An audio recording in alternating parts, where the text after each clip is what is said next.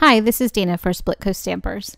In this tutorial, I'll share a technique that allows you to create fine highlights in your pencil coloring. I've stamped an image onto 100-pound Bristol paper, and I've got a piece of regular wax paper here and a small ball stylus.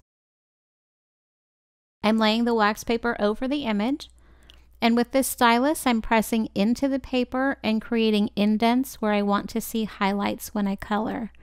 This is great for details like hair, fur or whiskers, patterns, and tiny sharp highlights that are hard to leave uncolored when you're working with pencils.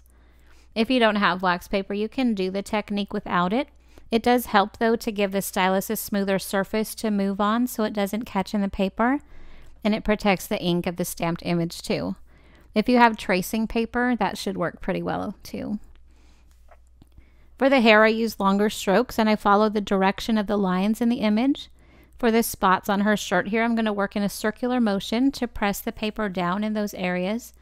And you'll see when I start coloring how creating those indents allows those details to remain white while we color around them. I love Phyllis Harris's images for this technique because she's so good at creating motion in her images with hair or wind or flowing dresses.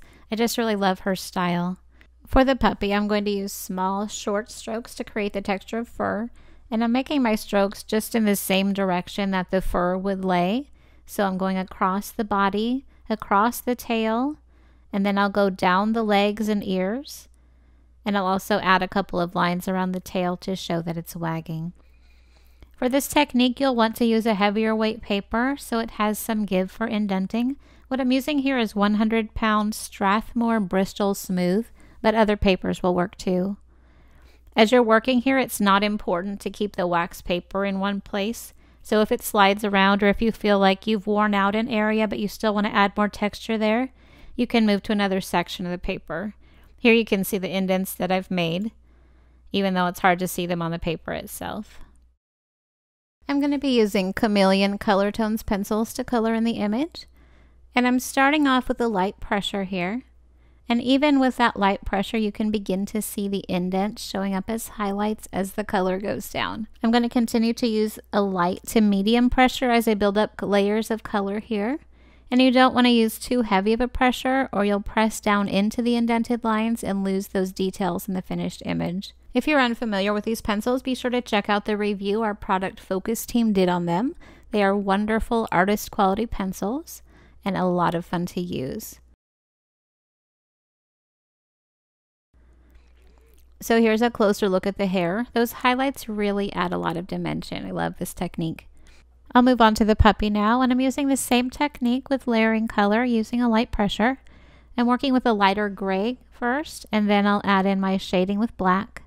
And I tried to keep my pencil strokes going in the same direction as the indents that I made on the puppy earlier.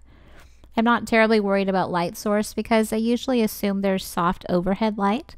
So highlights are toward the tops of things, areas that are closer in the image and areas that are curving out.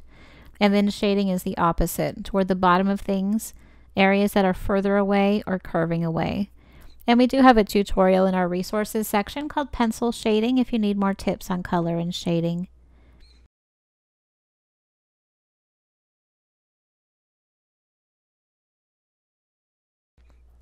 This is another tool I recently learned to use with my pencil coloring. This is a battery-operated eraser, and it's great for removing small areas of color and adding highlights. This one is by Derwent, but there are other brands as well. The eraser can be removed and replaced, and you can also sharpen it to a point for smaller details, which is really cool. I'm using a sanding block to create a point on it, and then I'll just press it to the paper while it's spinning to remove color from areas that I want a little bit lighter. So that's a fun little toy, and it's pretty inexpensive as well. This one was only about $5. So I'll link that on my blog in case you want to get the same one.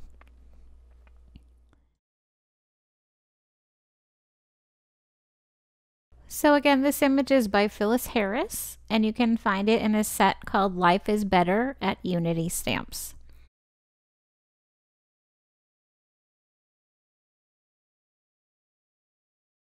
For my second sample, I wanted to add a pattern to the fabric of this little girl's dress.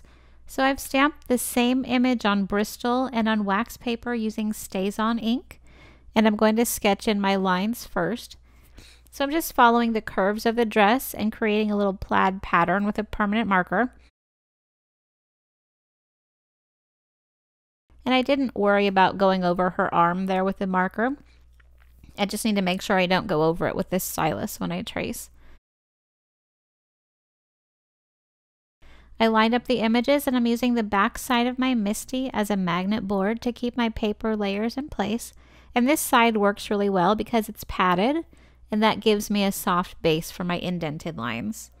Again, I'm just tracing the lines that I sketched with this stylus so they'll be indented into the paper. And then when I color, they'll remain below the surface of the paper so the colored pencils won't hit them when I color with light pressure. I rotated the wax paper and I'm adding in a few more lines in the hair and some dots around the dandelion.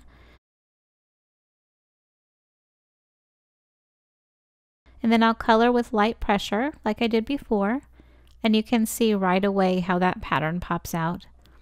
We do have a tutorial on coloring fabric folds too, if this type of image appeals to you and you decide to do one yourself. It's written for Copic markers, but the theory of shading is the same for any medium, so check that out if it might be helpful to you.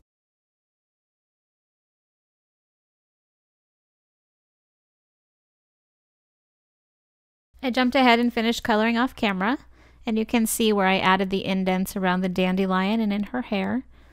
I'm going to use the eraser again to brighten up the highlights on her skirt, and also to add some texture to the dandelion seeds that are floating away.